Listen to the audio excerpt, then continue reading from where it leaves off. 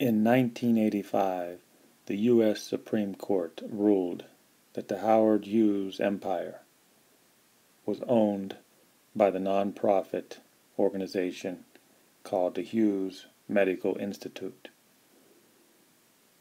This was after many, many long battles in the lower courts, and finally in 1985 it was settled.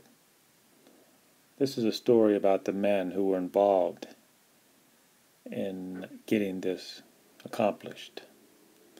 How they took over this man's mind and his money after in 1967 when he moved to the penthouse of this Las Vegas casino. He bought this casino in 1967. He lived there till 1970, but his mind was not completely well then.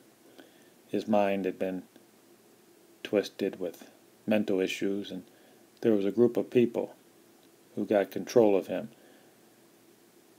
and they were the only ones allowed in and out of the penthouse. He trusted them. They did not smoke, they did not drink. He felt comfortable with them. And this is the story of how they funneled much of his money into the Hughes Medical Institute. How the casinos, he bought many casinos back then, and how they lost hundreds of millions of dollars. Literally, every casino he had lost much money because of the people who had taken over his mind.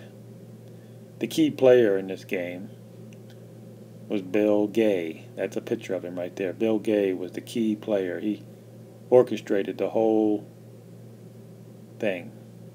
After Howard Hughes died, he found this man. This was Howard Hughes' closest relative, Will Loomis, and he used Will Loomis to get control of the whole empire.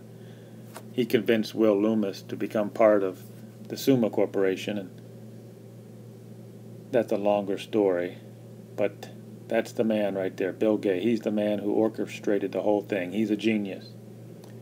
After the U.S. Supreme Court ruling in 1985, he immediately sold the Howard Hughes Medical Institute. He sold it to General Motors for $2.5 billion. That's 2.5 billion with a B. In 1985, that was a huge amount of money. So this is a story of a man who had lots of money. His mind started to go, and a group of people who took over his empire. This all happened, and it's not surprising that this all happened in Las Vegas. And this is the casino that he bought, and he lived up in the penthouse. He liked to watch TV 24/7. If he wanted to get up at 2 o'clock in the morning, he wanted TV. And they didn't have that type of TV in Las Vegas. So he went ahead and bought a local TV channel. He just bought the local TV channel and gave them orders to have movies going 24/7.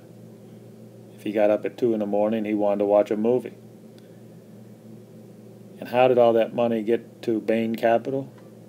Well, remember the guys we just showed you earlier, Bill Gay, with his son was Robert Gay, and Robert Gay ran Bain Capital for 16 years. It's funny how all the dots get connected, isn't it?